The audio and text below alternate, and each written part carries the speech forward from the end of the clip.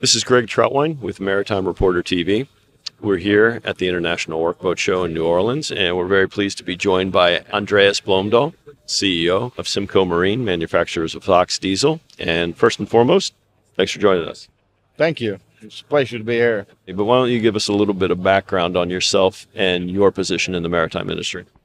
Well, I've been in the marine industry for the past 20 years with a different company in Sweden called Marine Diesel. And I just earlier this year joined Simco as CEO. I've been on the board of directors of Simco since it was formed in 2012. I'm sure many of our viewers know the Simco name or the Ox Diesel name, but why don't you just give me a brief overview of the company today? Well, the company was formed in 2012. We actually listed on the Nasdaq Stock Exchange in Stockholm, Sweden. The company started as an engineering company, developing the Ox Diesel outboard as a commercial outboard engine, which went in production in 2016. And right now, this year, we've been focusing on ramping up the production capacity. We've had some new models come out. We started with a 200. Now we got a 125, 150, 175, and a 200. The diesel outboard is not well known, I guess, in the commercial sector. What are some of the advantages to having a diesel outboard? Well, for the commercial sector, diesel has always been the primary fuel of use.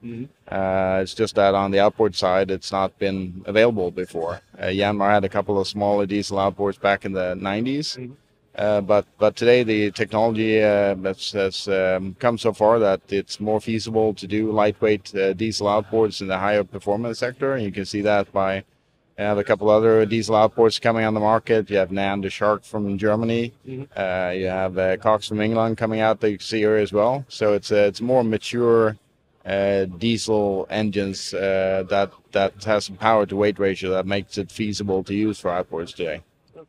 So what are some of the specific technologies? I mean, what has changed to make this now a feasible option for the outboard market? Well, we're basing our diesel outboard on an automotive engine, much like an inboard engine. Some of our other competitors have developed their own engines, but from a cost perspective, we've always based our technology on using engines from the automotive industry, which have become more powerful over the years and lighter weights. Right now, we have a GM Opel engine that we're using for the production version. Next generation is got a 6-cylinder all-aluminum BMW-based engine. And also in our concept, we've relocated the transmission from lower torpedo, which is the location for all transmissions and all outboards today, up to just below the engines. We have a large hydraulic gearbox more suitable for commercial applications. And if I'm correct, that next version based on the BMW engine, that's the higher horsepower 300 horsepower model, correct? Correct. We are right now in the water doing sea trials of the first prototypes of that engine, which is a 300 horsepower BMW based outboard. It's supposed to come on the market early 2020, so we got another year or so of testing before it goes in production. As the diesel outboards are a newer offering in the marine propulsion sector, how have you found reaction from the market in general, your customers specifically? Well, the market has been asking for diesel outboards for as long as I've been on the market. It's been the talk of the town when there's diesel outboards coming. So it's quite easy to get market acceptance, but then at the same time they want to test it and try it out in smaller quantities before they exchange the entire fleets on them. So it takes a little bit of time to get market acceptance, but I'm quite sure that will come in the coming year here now. As you noted, there's an increasing amount of diesel outboards entering the market. I'm a vessel owner. What's the Simco value proposition? I think the value proposition from our side is that we have a broad range. We will have the broadest range covering 125 up to 300 horsepower here in the coming year. And also we have a much more heavy-duty solution than all of our competitors, especially with the gearbox having a large hydraulic gearbox, which actually makes us capable of doing crash stops. It's not something we recommend, but we can actually do 40 knots and put it in full reverse without damaging the gearbox, which is unheard of on.